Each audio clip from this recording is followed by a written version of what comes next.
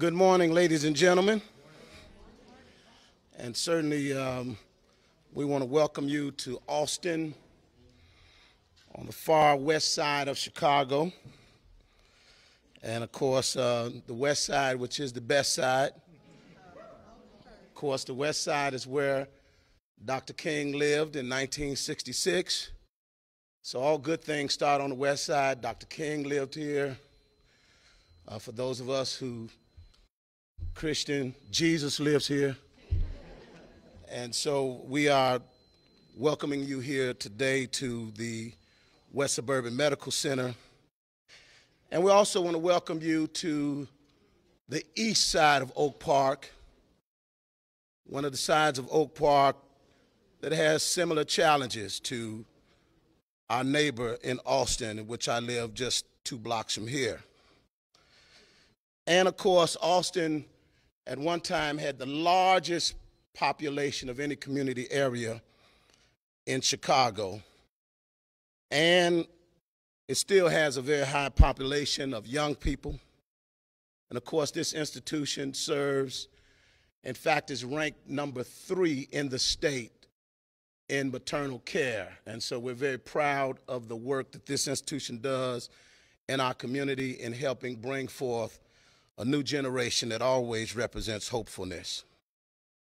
But of course, this community, Austin, also leads in health challenges, health issues, COVID-19, HIV infection, sickle cell anemia, gynecologic cancer, and of course, mental health challenges as well. All of the things, the stresses that come from poverty and racism are found here in Austin. Yet our healthcare providers struggle with inadequate reimbursements from the state and for other services that are provided in institutions like this. And so there you have it, a community of great needs, a community with a large young population, and also a community with inadequate resources for health care, a recipe for a public health disaster and tragedy. Dr. Martin Luther King said at one time, out of all of the inequities, injustice in health care just may be the most tragic and shocking and inhumane. And so our community needs a commitment to an institution like this, West Suburban Medical Center, institutions like Loretto Hospital, and we support the demand for a moratorium on hospital closures, especially during this global pandemic, especially in Black and brown communities. And so today, we want to make this right. We want the commitment made today that this community can depend on the services of this institution going forward. We deserve the kind of attention and addressed and access to health care that are found in communities with more resources. You know, the Bible says, and it's a little difficult for a preacher to have a microphone and a crowd, because we've been preaching to empty pews during the pandemic, but the Bible says that the last shall be first. And it just simply means that when those who are on the margins, who are the most vulnerable, when their needs become central in public policy, that is when the kingdom of God arrives. And so as we've done unto the least of them, we do also unto God. And so this today, this work in these kinds of communities, the delivery of health care to the most vulnerable citizens, this is God's work. It is my pleasure to present my neighbor who I've known, now not that I'm anywhere near his age, but I have known for probably over 40 years, who has been an incredible public servant, who served not only this community, but also serves obviously across the country as the congressman of the 7th Congressional District. And just as I live just 2.5 blocks from here, he lives 1 block from here. And he is our friend and our neighbor. It is my pleasure to introduce the Congressman of the 7th Congressional District of Illinois, the one and only, from Arkansas, Danny Kenyatta Davis.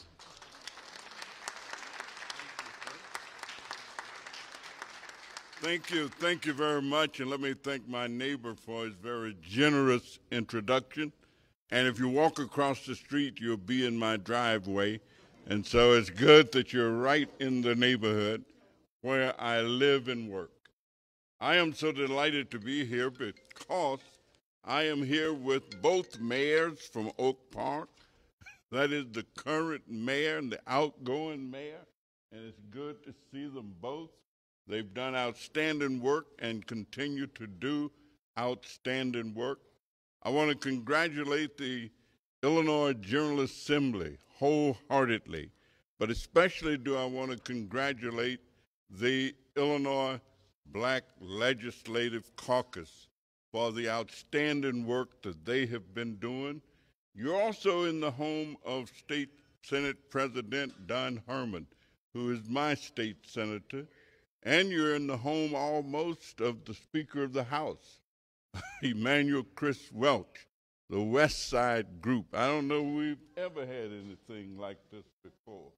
And of course, the head of the Senate is none other than State Senator Kimberly Lightfoot. So the work that they have done is tremendous work, and I want to congratulate certainly my state representative, Camille Lilly, and State Senator Matty Hunter as the co-chairs of this health pillars of that work. But you know, all the work that they do would be kind of almost irrelevant unless they could get it signed into law. And we are fortunate that in order for it to be signed into law, we have a tremendous governor who has worked alongside his lieutenant governor, who's done an outstanding job. But our governor has had a steady hand and has navigated the state of Illinois through the corona pandemic. We are one of the best vaccinated states in the United States of America, and that's because of his leadership. We are leading the country in criminal justice reform. That is because of his leadership. And so when people ask me where I'm from, I say I'm from Illinois. We've had some great elected officials. I mean, we've had the first African-American woman elected to the Senate, Carol Moseley Braun. We've had the only African heritage president, Barack Obama, coming from the state of Illinois, and we've got the greatest governor in the United States of America, the Honorable JB Pritzker. So, Mr. Governor, it's a pleasure. Thank you very much, Danny. Wow. Let me just say to all of you, it's a daunting task ever to follow Congressman Danny Davis at an event. And I can't thank you enough for those very kind words. And he says them with this melodious, deep voice that I think we all know and trust and have known and trusted for so many years. So, Congressman, thank you. Thank you for everything that you do for the state of Illinois in the Congress. You've been a leader on our behalf.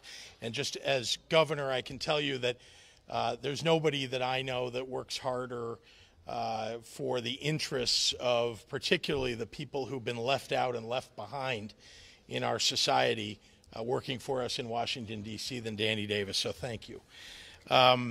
I also want to recognize Pipeline President Andre Soren for hosting us here at West Suburban Medical Center, as well as Cook County Commissioner Brandon Johnson. It's been my honor, of course, to stand with the Illinois Legislative Black Caucus as an advocate, as an ally on each of their 4 major legislative pillars over the last year. criminal justice, education and workforce development, economic access, equity and opportunity, and of course, health equity. It's a testament to the people who are here with me today, and many more outside of this room. Code 54 to the emergency department. Code 54 to the emergency department. Code 54 to the emergency department.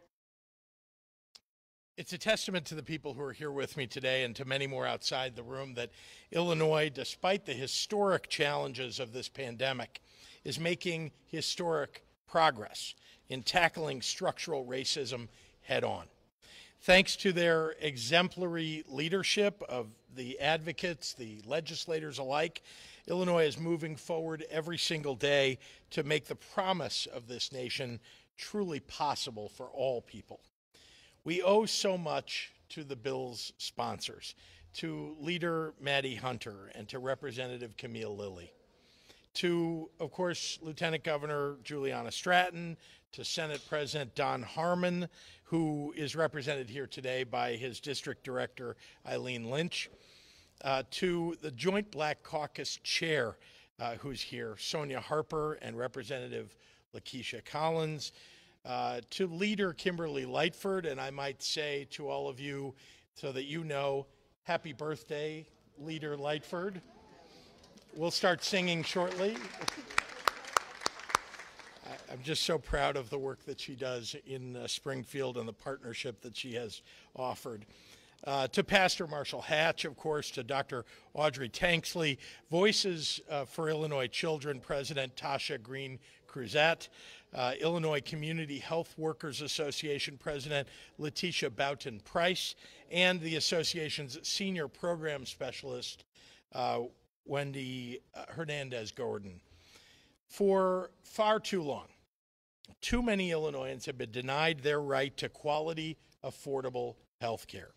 Whether through healthcare deserts, through inexcusable delays in Medicaid applications, through lack of geographic access, or through high premiums. The Illinois Healthcare and Human Services Reform Act that we celebrate today takes sweeping action to address those inequities and obstacles, establishing new requirements for implicit medical bias training for all licensed medical professionals, building out a community health worker certification and training program, increasing oversight and transparency around the Medicaid managed care program, and creating the Medicaid Business Opportunity Commission to ensure that programs that the state embarks on reflect and support truly all communities of our state. Critically, this new law makes clear that health care is more than just about physical health. It does so by extending legal protections for people seeking help for an opioid overdose. It advances a commitment to strengthening the behavioral health workforce so that our mental health infrastructure can meet the needs of more people. And it launches a study on violence as a public health issue so that we can ensure that our state dollars are best directed at ending crime and violence in our communities. The effects of COVID-19 demonstrate the need for healthcare transformation now more than ever. The pandemic has only heightened the urgency of more equitable healthcare access and delivery, particularly in Black and brown communities and for those who are uninsured or underinsured. And I pledge to you to do everything in my power to make sure that the state of Illinois meets the needs of those who are being left out and left behind. So with that, I'm very proud to turn it over to a leader in state government who spends every single day infusing justice, equity, and opportunity into everything that we do, and that's Lieutenant Governor Juliana Stratton. Juliana?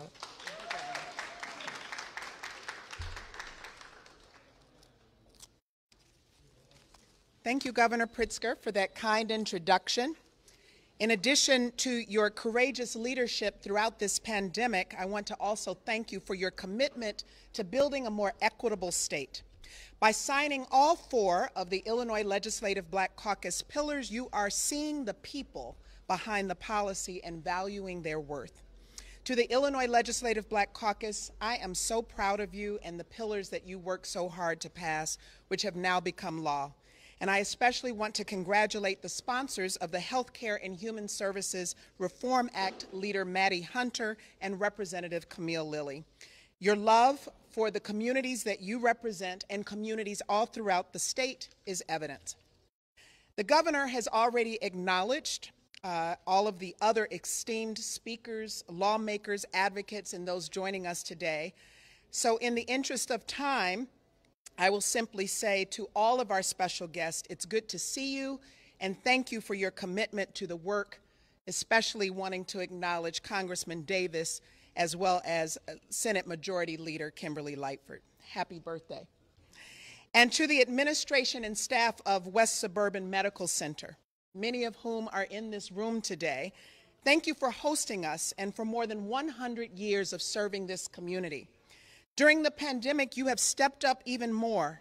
You have sacrificed a lot and put your own health on the line so that people can be healthy and feel their best, and for that, we are forever grateful. Racism is bad for your health. In fact, it was just last month that the Centers for Disease Control plainly stated that racism is a serious threat to the public's health. And that has been made abundantly clear during this COVID-19 pandemic with the glaring disparities amongst Black, brown, and indigenous communities. These disparities, of course, aren't new. They just confirmed what we already knew to be true. That when we are more likely to contract COVID, be hospitalized with COVID, and die from COVID, it affects our mental and our physical health. When we face disproportionately high unemployment rates or paid pocket change for every dollar our white counterparts make, it affects our mental and physical health. When our children are expelled from school or suspended at higher rates than other students, it affects our mental and our physical health. When we can't live where we want to live or are forced to pay more for homes that don't gain in value, it affects our mental and our physical health. When there are no grocery stores or mental health clinics or green spaces in our neighborhoods, it affects our mental and physical health. And every time that we realize it's not just George Floyd or Breonna Taylor or Dante Wright or Sandra Bland, but that the list goes on and on and on and on, it affects our mental and physical health. Racism in every form is bad for our mental and physical health. And that's why I'm particularly pleased that the Healthcare and Human Services Act includes the creation of an anti-racism commission to identify and propose statewide policies to eliminate systemic racism. This makes Illinois a leader in something that is long overdue, being intentional about creating policies to dismantle systemic racism that has harmed so many BIPOC communities. And by doing so, the outcome will be healthier children, stronger families, and healed communities. Thank you again, Governor Pritzker, for signing House Bill 158 into law, and thank you to the Legislative Black Caucus for your leadership. I look forward to supporting the implementation efforts. It's now my honor to introduce one of the bill's architects, my state senator, Leader Maddie Hunter.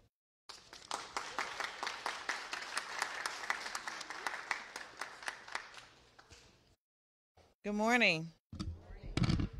Thank you so much, Lieutenant and constituent. I am pleased to be here for the final press conference to illustrate the importance of the Black Caucus massive health care legislation. We have worked extremely hard on this measure, dating back to nearly a year before it was even signed. This was the final pillar of the Legislative Black Caucus plan to eradicate racism in the state of Illinois. And I am very, very excited to be here with the governor and the lieutenant governor and all the guests that are here today, especially my colleagues and all the providers that has worked so hard to help make today possible. When we were deciding what to include in this measure, House Bill 158, we had to look at all the areas in the healthcare industry that needed adjusting. We knew that there were many areas we wanted to address in this bill, including COVID-19, and other public health issues, community health workers, managed care organizations, some people call it MCOs, and the overall hospital reform. Though at times it was hard to find common ground policy-wise. I am so excited that we were able to evoke change in the areas mentioned above. One of the most noteworthy provisions in this legislation creates the Community Health Worker Certification and Reimbursement Act to establish a mechanism for the certification of community health workers. Community health workers are critical to improving individual and community health through their ability to build trust and relationships and deepen communication between patients and providers. Community health workers have a deep understanding of their communities through lived experiences, which makes them uniquely qualified to address social and behavioral determinants of health. Community health workers are also crucial in helping to address COVID-19 vaccine hesitation. Black communities in particular have a well-deserved distrust of the mainstream medical system. So community health workers who are from the communities they serve can help educate Illinoisans about the benefits of COVID-19 vaccine and help end this pandemic. More so, the overdose rate is at an all-time high. Black Illinoisans are twice as likely to die of an overdose and 7 times more likely to go to the emergency room due to overdosing. A robust community health worker program can help reach those who have been left out in these communities and help prevent fatal overdose. Another area that's needed rectification was managed care organizations, or MCOs. We wanted to make sure and to improve the outcomes of MCOs funded care with increased access to wellness care and alternative medicine such as naturopathy, chiropractors, and other practices whose treatment may produce better outcomes for African Americans. That's why this act creates the Medicaid Managed Care Oversight Commission within Healthcare and Family Services to evaluate the effectiveness of Illinois managed care programs and to address inadequate levels of care coordination and care planning under MCOs. Additionally, this bill creates the Managed Care Oversight Fund as a special fund in the state treasury to be used by Healthcare Family Services to support contracting with women and minority-owned businesses as a part of Healthcare Family Services Business Enterprise Program requirements, better known as BEP. Because the current Medicaid managed care organizations are not meeting their minority business goals, the Medicaid Business Opportunity Commission will be created to develop a program to support and grow minority women and persons with disability-owned businesses. With the onset of the COVID-19 pandemic, hospital and healthcare reform was urgently needed. We felt that in order to increase care coordination, management of chronic diseases, and addressing the social determinants of health, a program was necessary to encourage coordination between federally qualified health centers, many people refer to them as FQHCs, and hospitals, including safety nets. Now more than ever, employees deserve more flexible sick leave benefits, which is why this legislation allows an employee to use personal sick leave benefits for a personal care of a parent, mother-in-law, father-in-law, grandparent, or step-parent. Another area that needed immediate attention over the course of this pandemic was putting a halt to hospital closures. In particular, we included this clause to determine the needs of Mercy Hospital, which is in my district, which announced that they have announced that they are not closing this spring, which is wonderful. Thankfully, that is not the case anymore, and we are continuing to work with stakeholders to find the best way to move forward for our affected constituents. The effect of closing a hospital are always devastating, even more so during the global pandemic. And in case of any other hospitals that are facing closure during this health crisis, this bill allows the Health Facilities and Services Review Board to grant a 2-month stay on hospital closures. And although vaccinations are on the rise, this pandemic is not over yet. We wanted to ensure that N95 masks are provided to medical staff as appropriate to serve patients so that they are properly equipped to continue fighting this global virus and any other variants that may appear. Altogether, these acts are revolutionary and bring awareness to issues that have needed fixing for a long time. I thank the governor again for his support and making the Black Caucus agenda official. Now, I urge you, Governor, to help us ensure that these actions are fully implemented so that the livelihoods of all Illinoisans, no matter what race, gender, sexuality, ability, or socioeconomic status, are fully supported. Healthcare is a right. If healthcare is not centered on the needs of patients, then we are not serving the purpose or its true purpose. I have believed that in my entire life and have fought for legislation like this my entire career as a state legislator, and feel surreal to be able to see this kind of package come to fruition. I'd like to thank all of those involved, and let's continue to reform the wellness of our state. Thank you.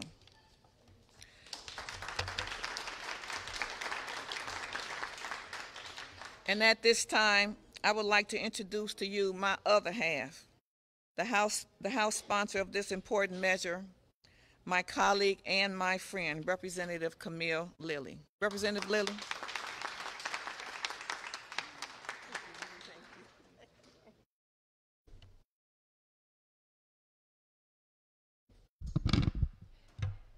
Thank you, Leader Hunter.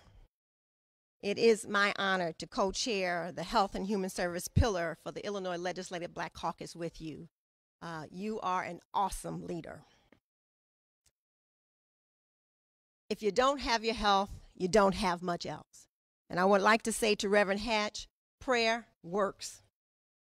We work together to make sure that we are addressing the needs of all people in the area of health care.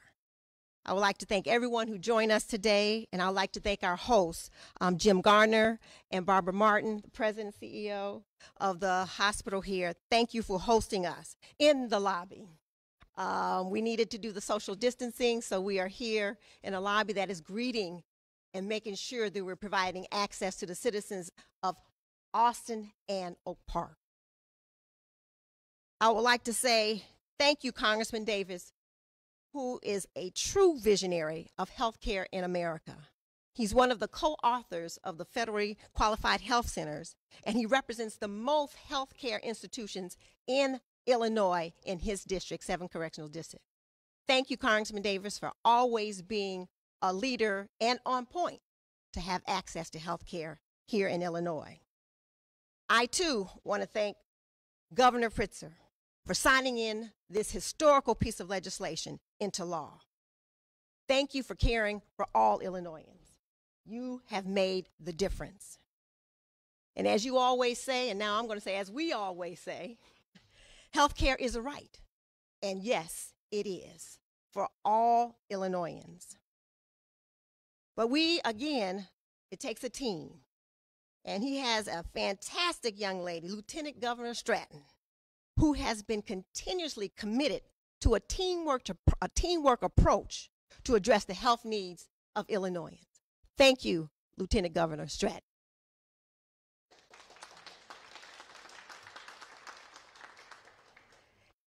We are talking about the fourth and final pillar of the Illinois Legislative Black Caucus policy agenda here in the state of Illinois. And it's to ensure that we all have access to health and human services. I would like to thank all involved. I would like to start with Leader Senator Lightford for her tireless efforts and, I'm going to say, whip to keep us moving in the direction to get this done. I would like to also thank each and every one of the Illinois Legislative Black Caucus members who had the vision to put this omnibus bill together. We have hundreds of pieces of legislation that is making a difference with this historical piece of legislation.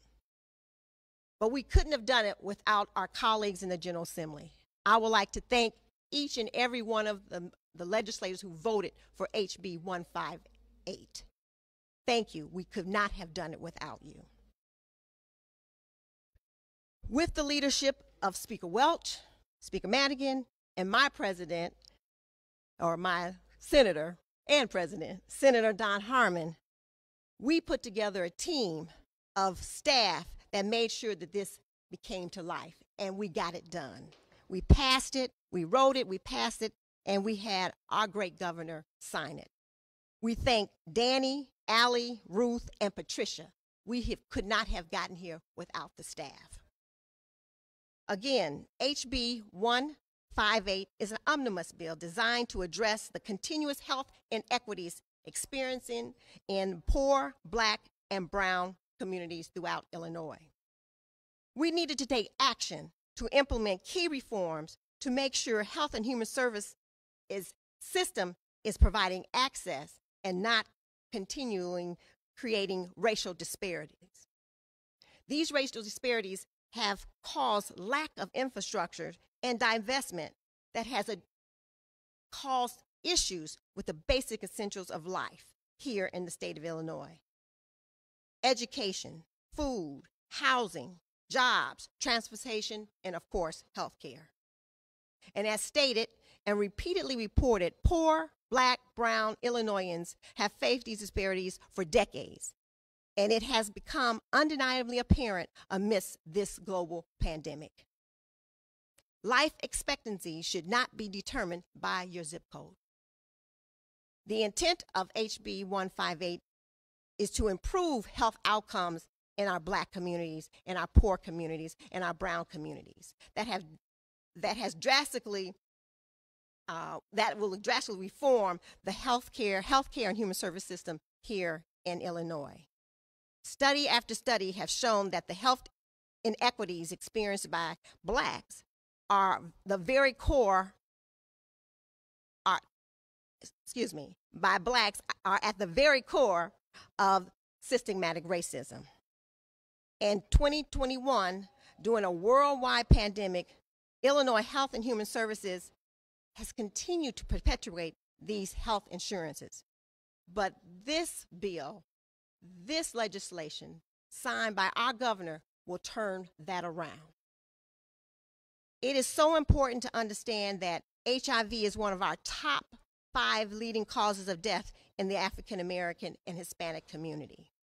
Black Americans suffer at higher rates of chronic diseases, including diabetes, hypertension, heart disease, asthma, and many cancers.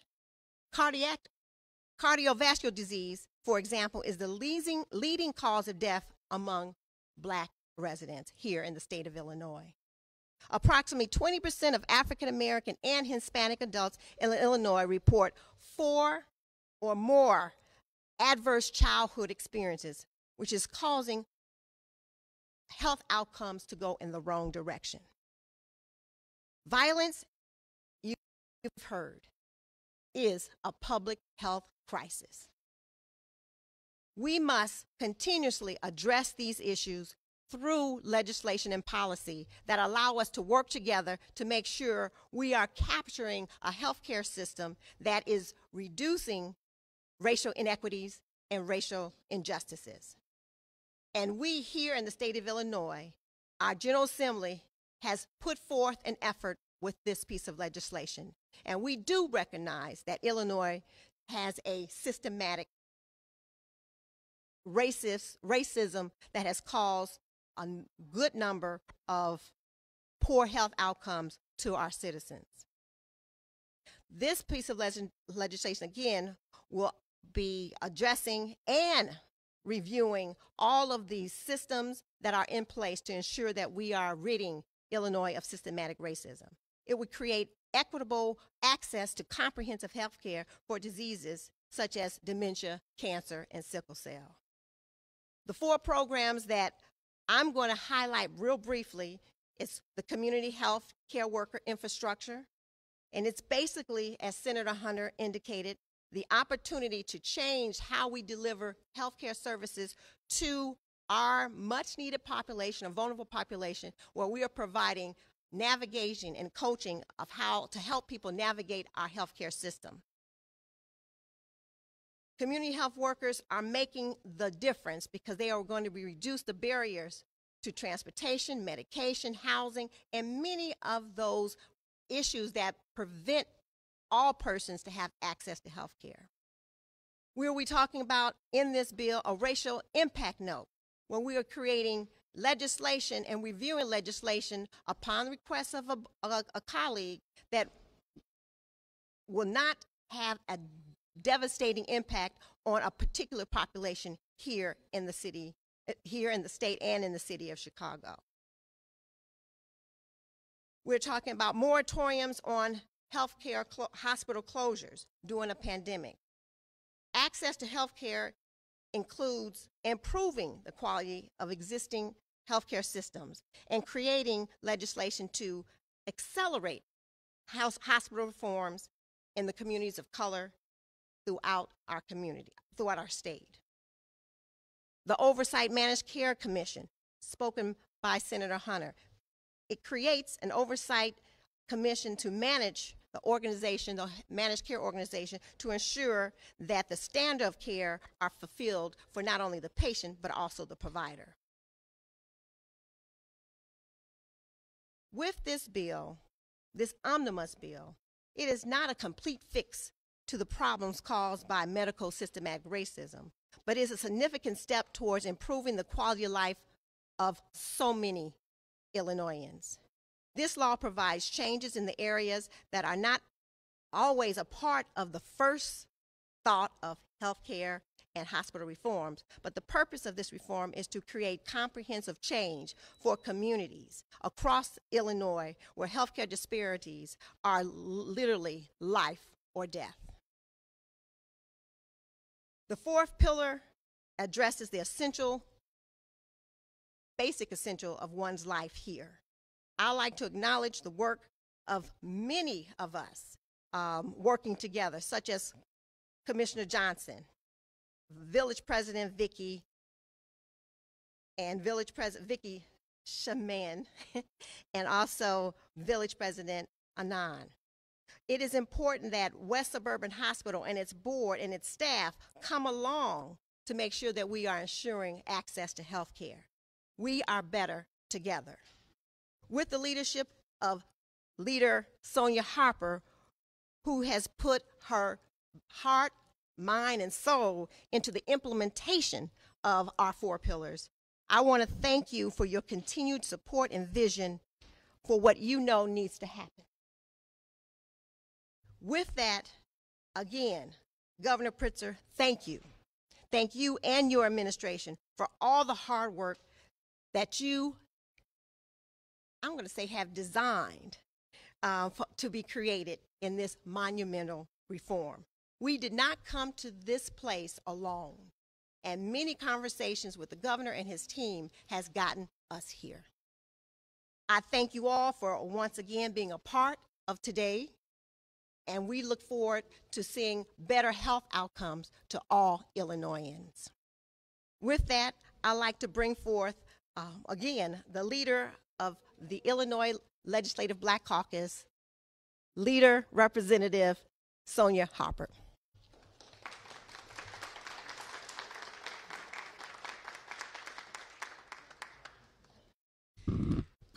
Thank you so much, Representative Lilly.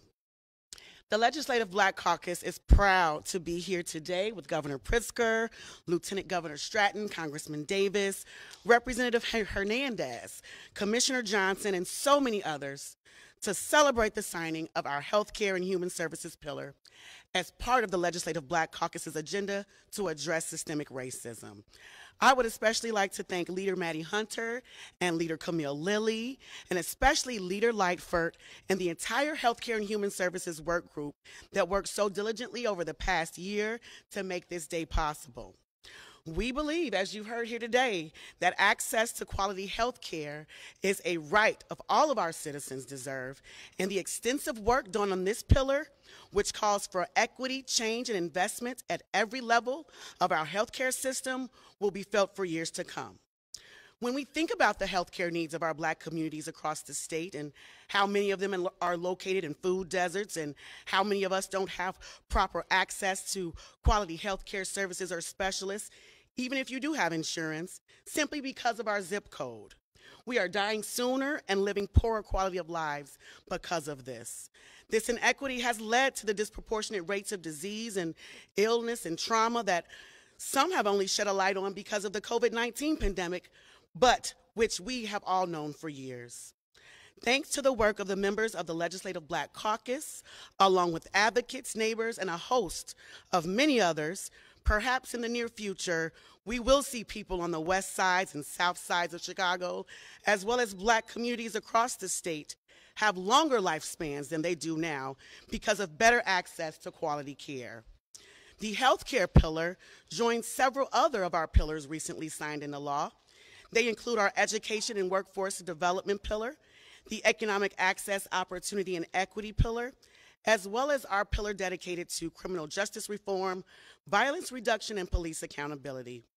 Thank you again, Leader Hunter, Leader Lilly, Governor Pritzker, for this historic achievement, and now on to proper funding and implementation.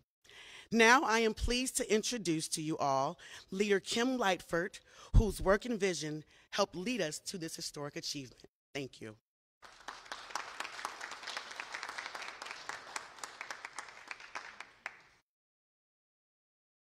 Thank you, Chairman Harper. Good morning. I cannot think of a better place to spend my birthday than to be right here with all of you. In lieu of time, I just want to thank everyone. Just thank everyone across the board for all of your work and involvement. Last year, when members of the Black community and our allies rose up in unity, declaring enough is enough, my colleagues and I in Illinois, in the Illinois Legislative Black Caucus, knew we had to seize this moment and come together in a meaningful and impactful way to enact real change. From the very beginning, I knew healthcare and human services would be a part of our agenda. The key point is that the quality of healthcare you receive should never be determined by your race, your income, or your address. Quality, affordable health care should be recognized as a right for all people. In addition, food security, housing, employment, education, and mental health concerns are all social detriments of health and of our daily life, where the deck has been stacked against Black Americans by systemic racism. Black people have been twice as likely to be infected with this killer pandemic, COVID-19. And as the world has been severely disrupted, this disparity revealed to us all that it is more difficult for Black people to access quality, affordable care, in addition to many other systemic problems facing our community. We knew that we had to increase our Black residents' trust in Illinois' healthcare system, in addition to ensuring that it serves our community far better. The bottom line is that Black families deserve equal access and the chance to be well like all others.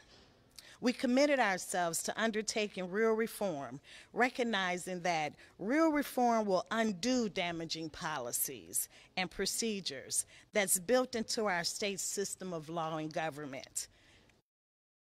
We're also clear that we cannot change the centuries-old healthcare system or any system that oppresses us overnight.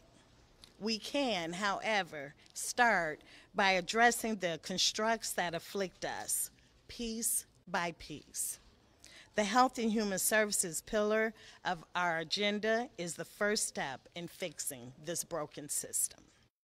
As the chairman of the Illinois Legislative Black Caucus, at the time of developing the pillars, it was a vision that God gave me. I didn't know how we would get it done. I just remembered an omnibus bill that was done in 2000, 2001. And I thought that would be the best way to go because there were a number of issues that needed to be addressed. And I knew that we had to reshape the direction of our state's health care, leading with diversity, inclusion, and justice at the center. And I also knew we needed the leadership of State Senator Maddie Hunter and State Representative Camille Lilly. The Black Caucus, in my 22 years, have always fought for quality health care, always. And I knew that Senator Hunter has been a part of that fight for many years, as well as Representative Lilly, having been fighting it since she arrived, and that the two of them would be the dynamite duo that we needed to address and discuss and shape the policy. So thank you, ladies, for a job well done. And of course, thank you, Governor Pritzker, for working alongside us and for supporting our historical efforts. And we know that it could not have been done without the support of our Lieutenant Governor, all of our staff that were involved in helping shape the pillars for the Black Caucus to rid Illinois of systemic racism. So this law is the last piece of our four-pillar agenda. It requires, it amended, and it created many areas of focus on issues that are not providing the services or yielding the results that it should. Ladies and gentlemen, we will not stop fighting until every single resident of Illinois is valued and protected equally. I'm proud that we have responded to these issues with informed policy, with the goal of deep, intense reform, and I vow to do more as these laws are implemented. Thank you very much.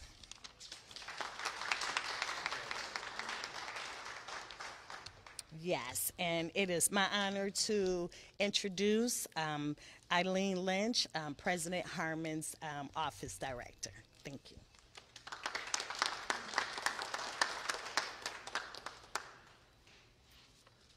Good morning, everyone.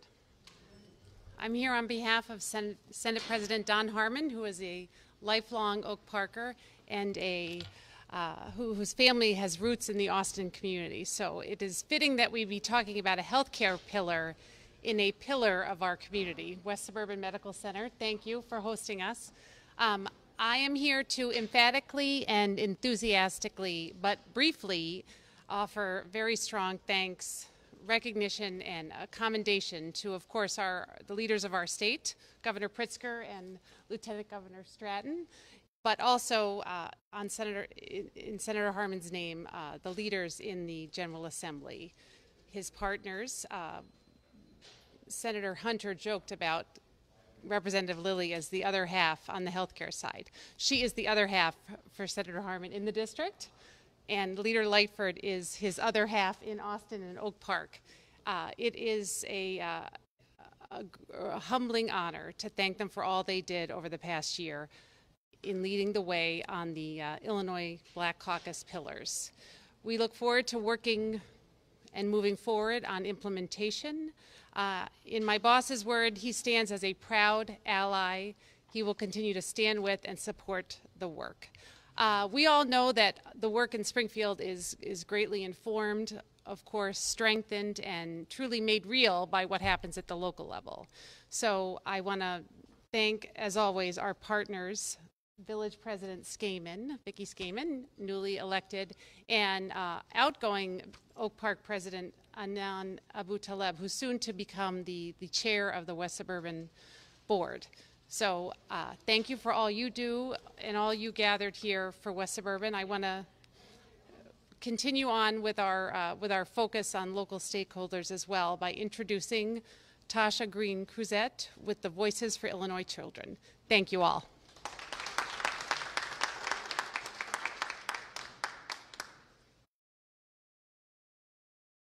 Good afternoon. I am Tasha Green Cruzat, the Executive Director for Voices for Illinois Children, a statewide child advocacy organization. Governor Pritzker, members of the legislature, and all of the guests here today, thank you. Thank you for your support of House Bill 158, but more importantly, thank you for your commitment to eliminating racial and ethnic disparities in our state. In particular, thank you for the support of the Racial Impact Note Act contained in this legislation. This is an issue that Voices for Illinois Children and many of you in attendance have worked for many years. The act will serve as a mechanism that would allow us to take a pause when needed to see if pending legislation may make existing disparities worse or hopefully eliminate them. Whether we will remove structural barriers for better health, housing, education, and economic opportunities, or raise those barriers even higher. It also does something else. It puts on record that the state of Illinois recognizes racial and ethnic disparities exist in this state. And rather than hiding those faults, we are ready to bring them out in the public and have a discussion about how to eliminate them. There is still more work ahead of us. We still need to fund the measures in this bill, as well as other pieces of this legislation put forward by the Legislative Black Caucus and approved by the General Assembly. We need to address those inequities that have widened during the pandemic and created so many hardships for so many people. But we are on our way. And Voices for Illinois Children remains committed to working with you to see that all children and all adults in this state have the resources they need for a healthy and successful life. I want to thank Governor Pritzker, the Illinois Black Caucus, and other members of the General Assembly. Thank you so much. And at this time, I'd like to invite Leticia Baton Price and Wandy Hernandez Gordon.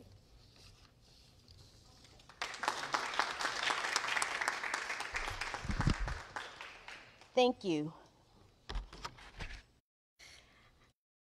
Leticia Boughton Price and my partner, Wandy Hernandez Gordon. We want to thank our legislative champions, Senator Hunter, Representative Lilly, and our forever champion, Representative Gable, and their staff for working to pass this historic legislation. And to Governor Pritzker and his staff, and Lieutenant Governor Stratton,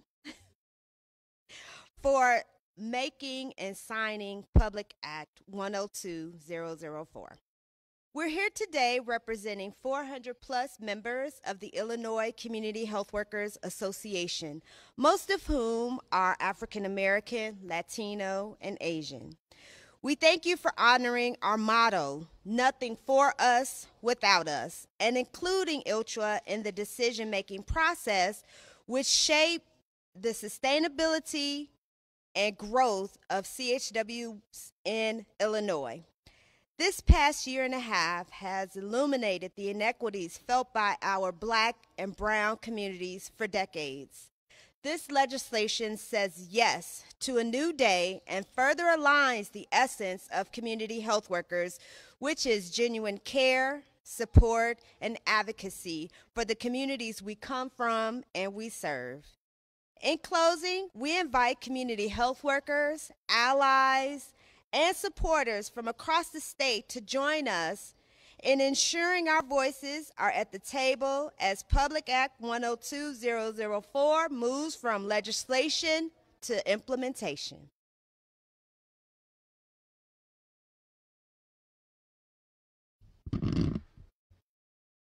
Gracias a Senator Hunter, a representante Gable y a la representante Lilly, al senador Hunter y su personal por trabajar para apoyar esta propuesta historia y al gobernador Pritzker a su personal para firmar la ley Pública 1020004. Hoy estamos aquí representando más de 400 miembros de la Asociación Trabajadores de la Salud de la Comunidad de Illinois, la mayoría de los cuales son afroamericanos y también latinos. Tenemos un refrán que dice, nada para nosotros sin nosotros. Esta propuesta dice sí a un nuevo día y sí alinea aún más con los promotores de salud, que es el apoyo de la comunidad de que vivimos y servimos. Para terminar, yo invito a las promotoras de salud y a nuestros aliados que estén unidos con nosotros para garantizar que nuestras voces estén en la mesa. Y la ley propuesta 102-004 pase de la propuesta a hechos, porque señores y señoras, sí se puede y sí se hizo. Muchas gracias. And with that, please help me welcome Dr. Audrey Tanksley to the podium.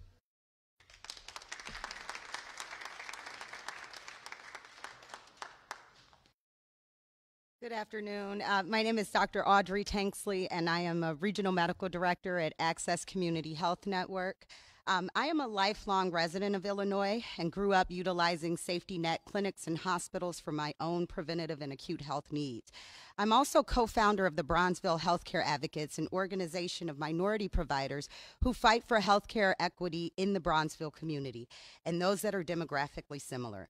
Black and brown people have been plagued with racial disparities that, while exacerbated by COVID-19, were long present as a result of systemic racism.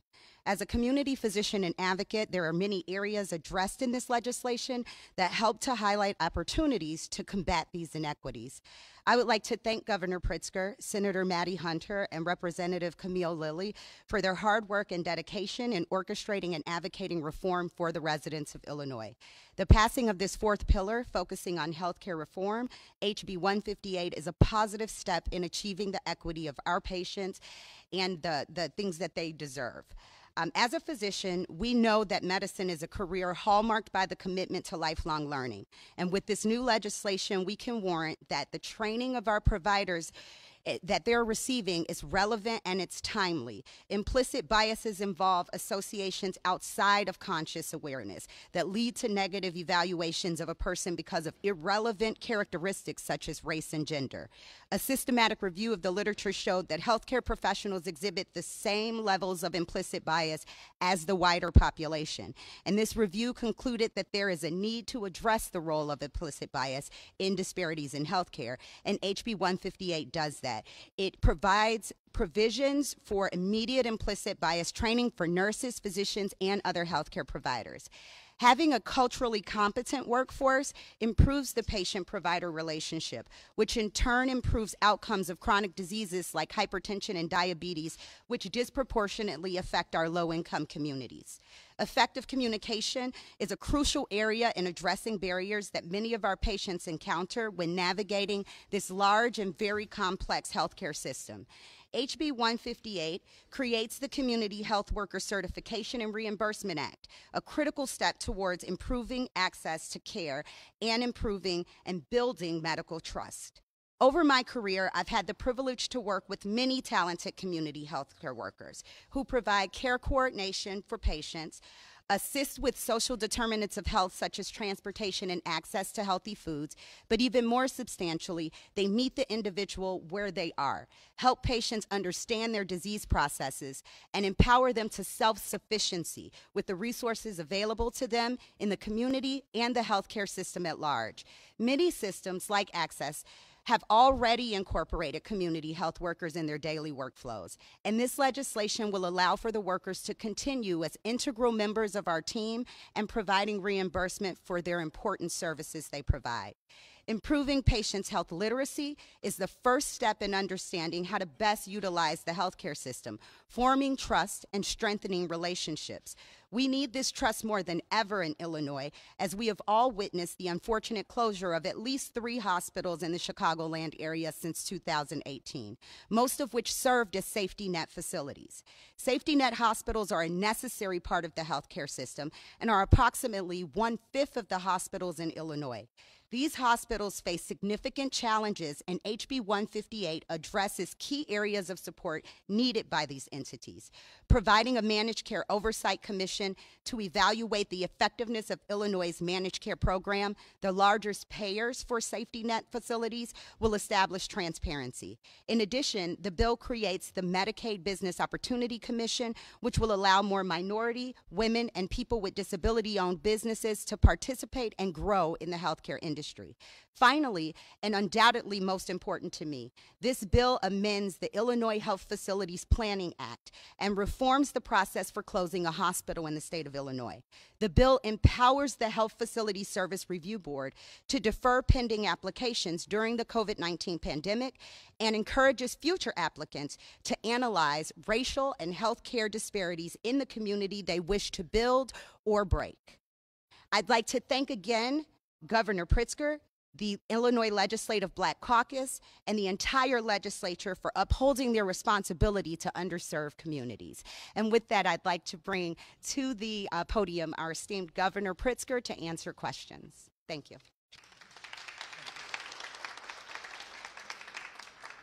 Thank you very much, Dr. Tanksley, and happy to take any questions from members of the media. Okay, thank you, everybody. Oh, reluctant reporters, that's all right, yes.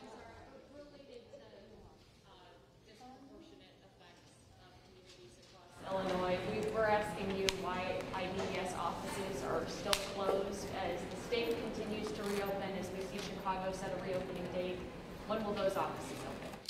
We're looking at reopening all of the offices across the state of all of our agencies. They each have a schedule that they're working on. In particular, as you know, there have been literally physical threats that have been brought upon the people who work in IDS, the line workers as well as the managers there. And so we're working with security advisors, we're working with our state police and so on to try to figure out how to do that safely. But as you know, the phone lines have been open. They are being responded to.